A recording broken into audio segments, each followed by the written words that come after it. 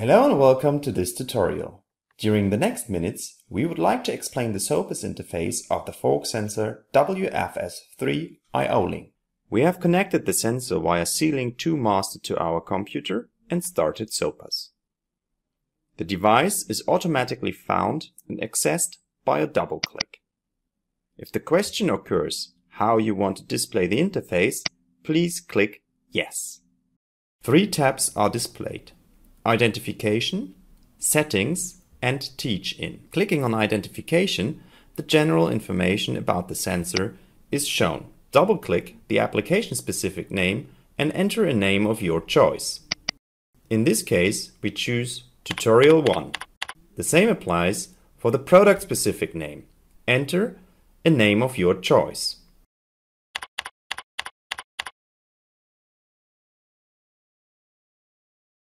The lower part of the menu shows information like version and IO link details. If you click on the button Find Device, the device itself will start blinking and you can easily retrieve the device inside your machine.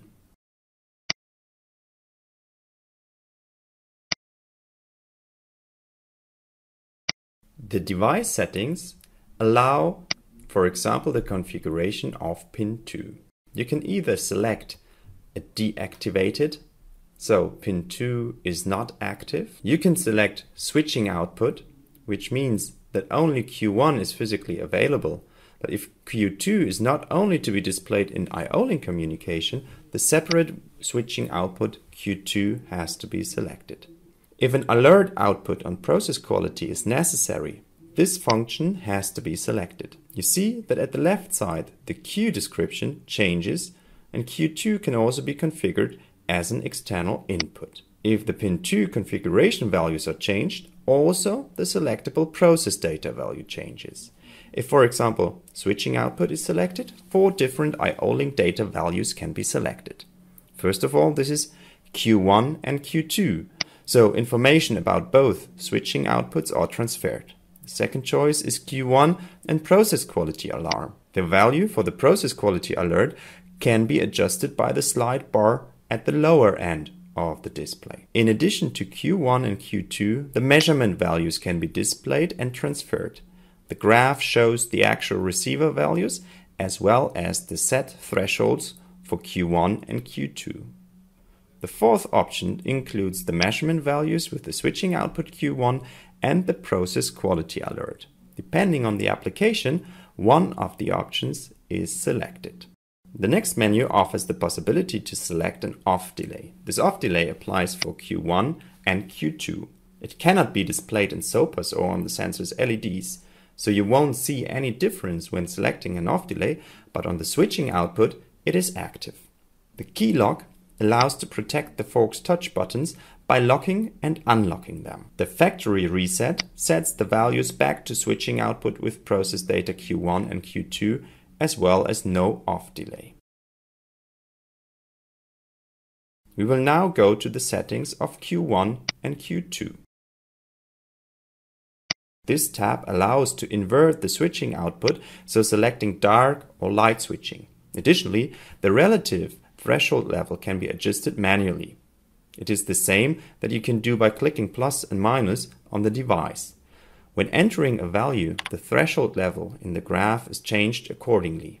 Please note that the value that is adjusted is the relative threshold level, referring to the set values between received light with and without object. This is different to the display signal value in percentage, which you see at the left.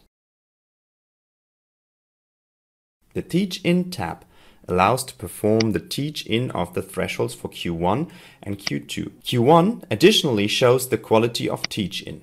There are 3 ways of how to do the teach-in: either dynamic, 1-point, or 2-point teach. When clicking on dynamic teach, the process starts and at least 3 labels shall be moved through the fork's light spot. When using the 1-point teach, no movement of the material is necessary. The light spot stays either on the label or on the carrier material.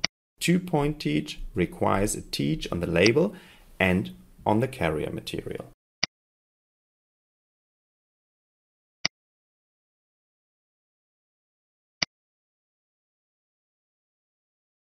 The tab Job Assurance allows to save current settings and to load them again on the device. These jobs can be exported and imported as well. Clicking on Saving the job allows to give a certain name to the job and store it. It stores the values for the two thresholds, the switching characteristics, and the quality of teach. Exporting the job saves the file as a WFS file and can be imported by SOPAS running on any other computer. Any WFS file that has been saved before can be imported by clicking on Import and selecting the file. You see that several jobs can be saved under one file name.